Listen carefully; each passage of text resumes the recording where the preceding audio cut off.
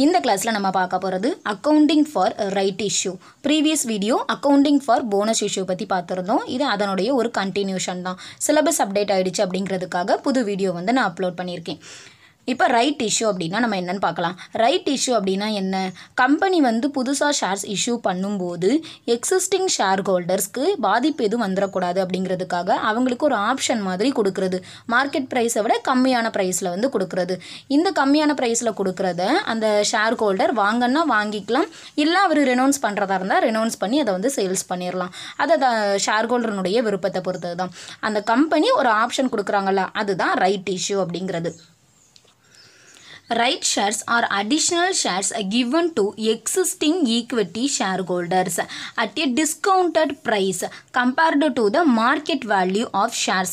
Market value விட ஒரு discounted priceல existing equity shareholdersக்கு additional shares வந்து கொடுக்குறாங்க. இப்போ இதுக்கான ஜேர்னல் என்ட்ரி வந்து நம்ம டைரெக்டாக பார்த்துடலாம். கான்செப்ட் வந்து நம்மளுக்கு இவ்வளோ தான். இதனுடைய ஜேர்னல் என்ட்ரியும் இதில் சம் வந்து எப்படி கேட்பாங்க அப்படிங்கிறதையும் நம்ம பார்த்துடலாம். ஜேர்னல் என்ட்ரி என்னென்னா, நார்மலாக நம்ம வந்து ஷேர்ஸ் இஷ்யூ பண்ணும்போது என்ன என்ட்ரியோ அதுதான் இதுக்கும். பேங்க் அக்கௌண்ட்டில் அமௌண்ட் வந்து நம்மளுக்கு ரிசீவ் ஆகும். Equity share capital account, in case அந்த ரைட் ஷேர்ஸ் வந்து ப்ரீமியம்க்கு நம்ம கொடுக்குறோம் அப்படின்னா அப்போ செக்யூரிட்டிஸ் ப்ரீமியம் அக்கௌண்ட்டும் நம்மளுக்கு இருக்கும். ப்ரீமியமுக்கு கொடுக்கலன்னா இந்த ரெண்டு என்ட்ரியோட இது நின்றும். இது ஜேர்னல் என்ட்ரி மேக் பண்ணுறது. இதுக்கு அடுத்தது ரைட்டினுடைய வேல்யூ கண்டுபிடிக்கிறது. வேல்யூ ஆஃப் ரைட்டு இது நம்ம எப்படி கண்டுபிடிக்கணும் அப்படின்னா அதுக்கு வந்து ஃபார்முலாஸ் தான் நம்ம ஒர்க் அவுட் பண்ணணும். அதில் ஃபஸ்ட் ஒன் என்னென்னா வேல்யூ ஆஃப் ரைட்டு. ரைட்னுடைய வேல்யூ என்னென்னா come right value of shares minus X right value of shares. அதாவது கம் ரைட் வேல்யூ அப்படின்னா ஷேர்ஸ் இஷ்யூ பண்ணுறதுக்கு முன்னாடி, அந்த ரைட் இஷ்யூ பண்ணுறதுக்கு முன்னாடி அதனுடைய ஷேர்னுடைய ப்ரைஸ் என்னவா இருந்துச்சு. X right வேல்யூனா after right issue அந்த ஷேர்னுடைய ப்ரைஸ் வந்து என்னவா இருக்குது. இந்த ரெண்டையும் நம்ம மைனஸ் பண்ணி கிடைக்கிறது தான் வேல்யூ ஆஃப் ரைட் அப்படிங்கிறது. இப்போ கம் ரைட் வேல்யூ அப்படின்னா நம்ம ஃபஸ்ட்டு சொன்ன மாதிரி price of equity shares before right issue. Right இஷ்யூக்கு முன்னாடி ஈக்விட்டி ஷேர்ஸ்னுடைய ப்ரைஸ் என்னவா இருந்துச்சு அப்படிங்கிறது. X right value of shares அப்படின்னா என்னன்னா, இது வந்து இன்னொரு டேர்மில் எப்படி புரிஞ்சுக்கலாம்னா average price per share. Average price வந்து நம்ம கண்டுபிடிக்க போகிறோம் ஷேர்ஸுக்கு. அது எப்படி கண்டுபிடிக்கிறது? Come right value of existing shares. எக்ஸிஸ்டிங்காக நம்மக்கிட்ட எவ்வளோ ஷேர்ஸ் இருந்தது அதனுடைய value plus right shares issue பண்ணுறோம்ல அதனுடைய வேல்யூ, இந்த ரெண்டையும் நம்ம வந்து plus பண்ணிக்கிடணும். Divided by existing number of shares என்ன இருந்துச்சு plus number of right shares, புதுசாக நம்ம எவ்வளோ ரைட் ஷேர்ஸ் வந்து இஷ்யூ பண்ணுறோம் இதனுடைய நம்பர்ஸ், இந்த ரெண்டையும் ஆட் பண்ணி இதில் நம்ம டிவைட் பண்ணும்போது கிடைக்கக்கூடியது X right value. Come right value minus X right value போட்டோன்னா வேல்யூ ஆஃப் ரைட் வந்து நம்மளுக்கு கிடைக்கும். இப்போ இது ரிலேட்டடாக இல்லுஸ்ட்ரேஷன் வந்து நம்ம ஒர்க் அவுட் பண்ணிடலாம். இல்லுஸ்ட்ரேஷனில் என்ன கொடுத்துருக்காங்கன்னா, the company is offering one new share for every 2 shares held. One new share for every 2 shares held. 2 share வச்சுருந்தோன்னா ஒரு ஷேர் வந்து நம்மளுக்கு கொடுப்பாங்க by the share holder. The market value of the share is 240 and the company is offering one share of 120 ருபீஸ்க்கு வந்து அவங்க வந்து offer பண்ணுறாங்க. இதுதான் அந்த discounted rate. Calculate the value of right என்ன அப்படிங்கிறது கண்டுபிடிக்கணும். What should the X rate market price of a share. ஒரு ஷேர்னுடைய மார்க்கெட் ப்ரைஸ், அதாவது ரைட் இஷ்யூ பண்ணதுக்கு அப்புறமா நம்மளுக்கு என்ன இருக்குது அப்படிங்கிறது தெரியணும். அது தெரிஞ்சாதான் ஆக்சுவலாக வேல்யூ ஆஃப் ரைட் அப்படிங்கிறதே நம்மளுக்கு தெரியும். இப்போ சம் வந்து ஒர்க் அவுட் பண்ணலாம்.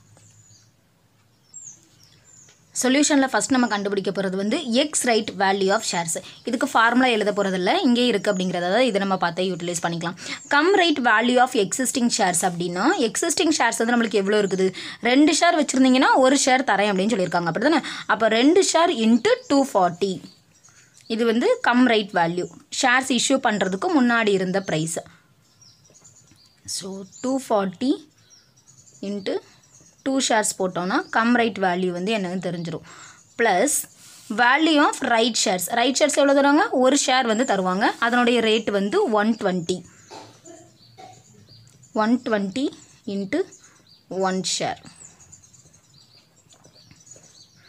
டிவைடட் பை இதுக்கு வந்து எவ்வளோ share? 2 shares. Existing number of shares plus new shares plus 1. இப்படி போட்டோன்னா நம்மளுக்கு கிடைக்கக்கூடியது ₹600 டிவைடட் பை 3 ஷேர்ஸ். அப்போ ஒரு ஷேர்னுடைய ப்ரைஸ் 200 பெர் ஷேர். இது வந்து எக்ஸ் ரைட் வேல்யூ.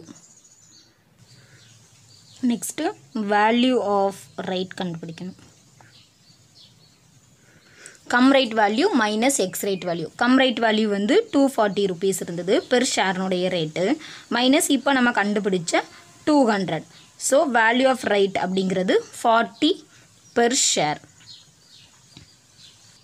இப்போ இந்த ஷேர் வந்து இவருக்கு வேண்டாம் அப்படின்னு சொல்லிட்டு வேறு யாருக்காவது சேல்ஸ் பண்ணுறாங்க அப்படின்னா அந்த கம்பெனிக்கிட்ட இருந்து அந்த 120 ருபீஸ்லேயே வந்து அவங்களுக்கு அலாட்மெண்ட் கிடைக்கும், அப்படி தானே? இப்போ நார்மலாக வந்து கம்பெனியினுடைய ஷேர் நம்ம மார்க்கெட்டில் வாங்குகிறோம் அப்படின்னு சொன்னால் அப்போ நம்மளுக்கு வந்து 200 ருபீஸ், அதாவது ரைட் இஷ்யூக்கு அப்புறமா வந்து நம்மளுக்கு 200 ருபீஸ் இருக்குது, இல்லை அந்த மார்க்கெட் ப்ரைஸ் என்ன இருக்குதோ அதை வந்து நம்ம கொடுத்து வாங்கியிருப்போம். இங்கே எக்ஸிஸ்டிங்காக ஆல்ரெடி ஒரு ஷேர் ஹோல்டர்கிட்ட இருந்து அவருக்கு கொடுக்கக்கூடிய ரைட்டை அவர் வேண்டான்னு சொல்லி ரெனவுன்ஸ் பண்ணி அது இன்னொரு பர்சனுக்கு போகுது அப்படின்னா அப்போ ஒரு 120 ருபீஸ்லேயே வாங்குறாரு. அப்படிங்கும்போது அப்போ இவருக்கு என்ன லாபம், அந்த எக்ஸிஸ்டிங் ஷேர் ஹோல்டர்ஸ்க்கு என்ன லாபம் அப்படின்னா இவருடைய ஹோல்டிங் என்ன, இவருடைய ஹோல்டிங் வந்து எக்ஸிஸ்டிங் ஹோல்டிங் வந்து 2 ஷேர்ஸ் வந்து இவர்கிட்ட இருக்கும். வேல்யூ ஆஃப் ரைட்னா என்ன, 40 ருபீஸ் இருக்குது.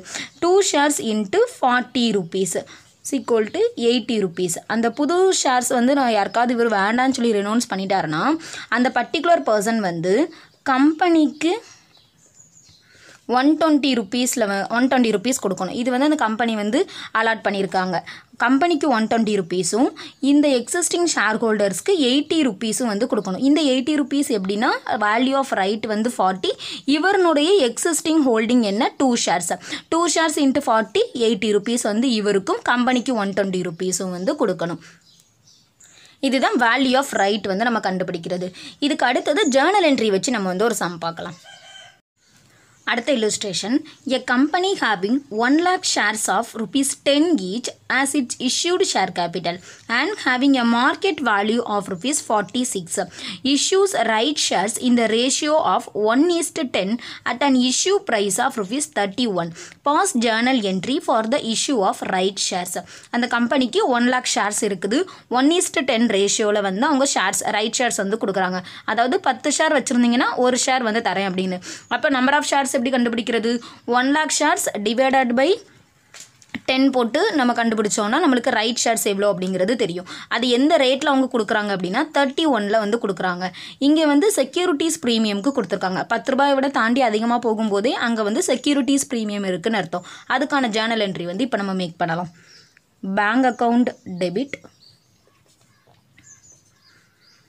To equity share capital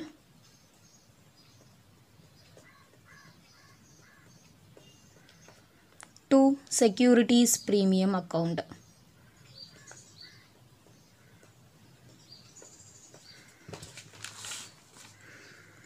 Number of right shares கீழே ஒர்க் அவுட் பண்ணலாம்.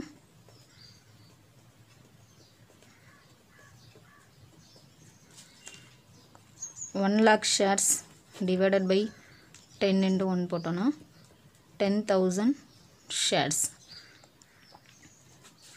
அமௌண்ட் வச்சு நம்ம பார்க்கும்போது 10,000 shares at a price of 31. So 3,10,000 rupees. பேங்க்கில் வந்து 3,10,000 ருபீஸ் வந்து ரிசீவ் ஆகும். ஷேர் கேபிட்டலுக்கு நம்மளுக்கு எவ்வளோ போகும், ஷேர் கேபிட்டலுக்கு வந்து 10,000 ஷேர்ஸ் அட் ருபீஸ் 10.